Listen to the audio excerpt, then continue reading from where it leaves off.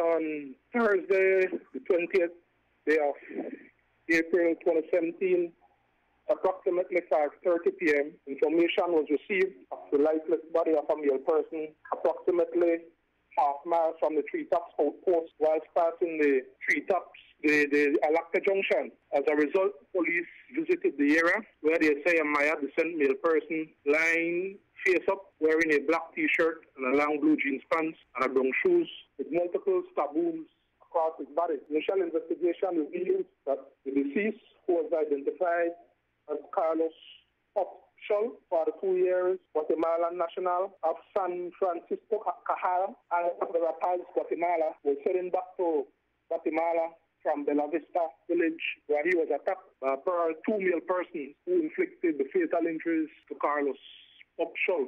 At this moment, the post-mortem is ongoing, and police are seeking two individuals in this case. It appears that Mr. Xol was robbed of all his belongings. Is there any indication preliminarily who these suspects are? Are they Belizeans? Are they Guatemalans who may have committed this crime on this side of the border and fled back over to Guatemala? We believe that the suspects are from the country of Belize. It was one of the family members who identified the body to the police. Investigation is ongoing as we speak. However, as soon as we get a further information that can be shared with the public and the media, we will definitely do so.